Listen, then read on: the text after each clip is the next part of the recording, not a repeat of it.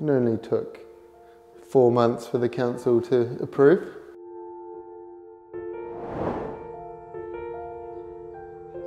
There used to be a wall here and there used to be a wall here, and it closed this space up so much.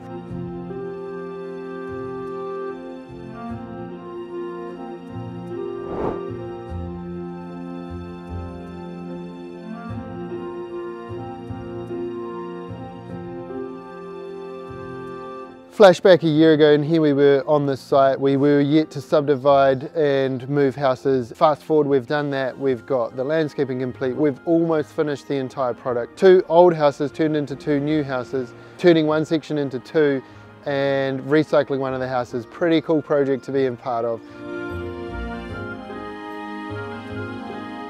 This beam in here had to get consent. Took us 4 months to navigate the council, and this place just sat empty while we did that.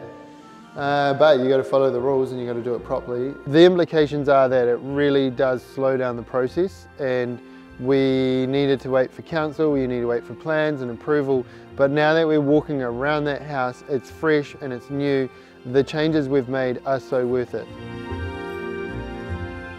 There's definitely a line, and it comes down to cost and what you're trying to achieve and how much you'll gain from ripping out walls. Just to go through the paperwork process, you're costing at least 10 grand, and then you've got to do the work that's on the consent. For us, that wasn't that much more in the scheme of things. Here we had some demolition, some engineering and some wooden beams. Otherwise, the rest of it was stuff we were going to do anyway.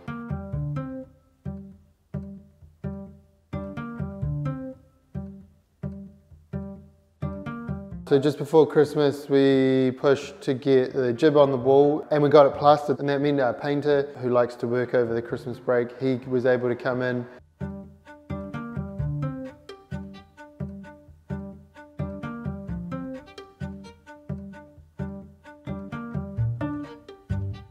Whole house has been painted.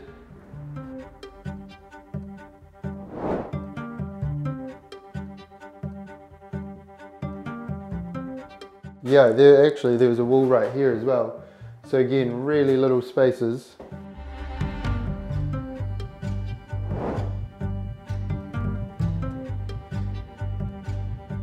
Looks so fresh. You know, as I was walking around, I was thinking this is a recycled house. We've lifted it up, moved it to site, changed it around, modified it, and it's going to become someone's home. Done a real good job. Between the painter and the plasterer, it has come up.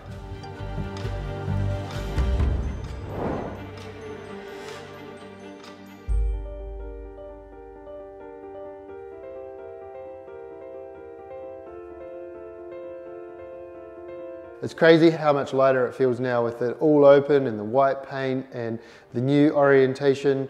I remember walking through this house when it was on the main road section, and it just felt dark and gloomy.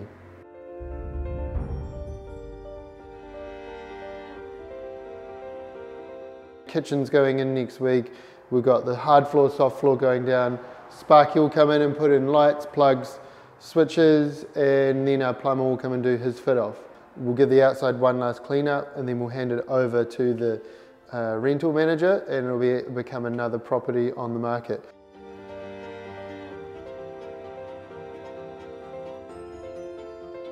Really stoked with the final outcome, pushing for the last few pieces in that house to get done, and then we're there. One other thing you can push is our subscriber count. Push it up, go ahead, click subscribe.